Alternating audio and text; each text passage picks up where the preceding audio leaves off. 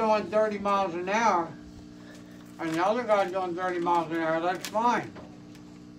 But if a dog runs out in front of his car, he hits the brakes and you're not looking, you could be on the back of his car immediately. You would hit him in the back and then it would be your fault. So, you always want to be, the faster you're going in the car, the more the distance is between you and the next car, so you can't hit it.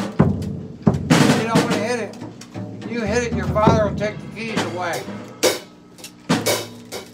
Don't be afraid of the cops. Be afraid of your father. Or me. You mess up that car, I'm going to beat knots on your head. Understand it? What's he say? Safe distance. What is a safe distance? A safe distance is a distance where you will never hit that car.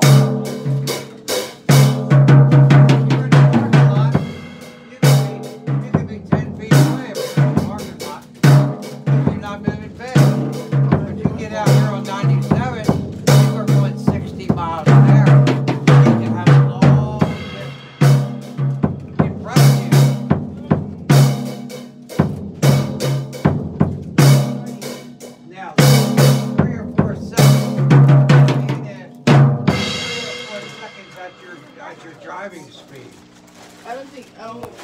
What that means is 3 or 4 seconds so you can hit the